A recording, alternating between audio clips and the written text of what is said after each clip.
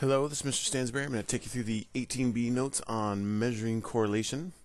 At the end of this, you should be able to say, you should be able to find by hand and by using technology the correlation coefficient and interpret its meaning. All right? So, the correlation coefficient is the R, and we'll talk about what that means. Here's the R. The correlation coefficient is the R value here, and it says, so the closer the correlation coefficient is to 1, the more the data represents a straight line. So this one here, the data is pretty much in a perfectly straight line, so the correlation coefficient is 1. This is pretty close to a straight line. It's, it's fairly tightly clumped, so the correlation coefficient is 0.8. This one, it's starting to get a little bit more scattered here, so it's not quite, the data isn't quite as well clumped together, so this is a 0.5, and then this one has got a very, what we call weak correlation, because again the dots are kind of all over the place. It just kind of looks almost like a spray pattern, but you can kind of notice that since there aren't any here and there aren't any data points there, but there are some in the corners here, there's a little bit of a correlation. Okay, so with that, let's calculate a correlation coefficient. Alright, so Pete wishes to determine the correlation between the number of rows of laces on his new slick sneakers and sales. Make a scatter plot of the data and then find the Pearson's correlation coefficient between the two variables. So let's just start off with our scatter plot, and then we shall move from there. Let's see, today I think we should have Abraham Lincoln tell you a little bit more. Hopefully this will be better than the Barack Obama one where he would not close his mouth. So hopefully this will work out. So let's make ourselves a scatter plot. Alright, so this down here, let's make this the number of rows of laces. So number of rows of laces, okay, because you're going to always want to title each of your axes. So let's see, this just only needs to go up to 5, so let's go 1, 2, 3, 4, and 5. Okay, and then this one here needs to be sales in thousands, so this is sales in thousands. Okay, so let's see, that needs to go up to 8, so I don't know, let's see, make that 1, 2, 3, 4, 5, 6, 7. Whoa, that's not good.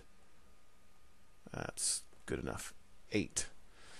Alright, so first one is at 1 and 3, and then we have 2 and 3, 4 and 6, that's about right there, and then 5 and 8. So there's our scatter plot. So it looks like the data roughly follows a straightish line there. Okay.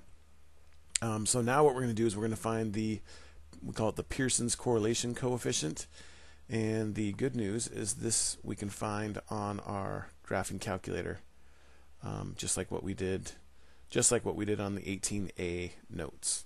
Okay, so you're going to want to turn it on, go into stats, and we are going to edit. Here's all our data from yesterday's notes, so we'll get rid of that. So to get rid of data that's already in here, push the clear button. Don't push delete, because that'll just get rid of your entire list. Just hit the clear button.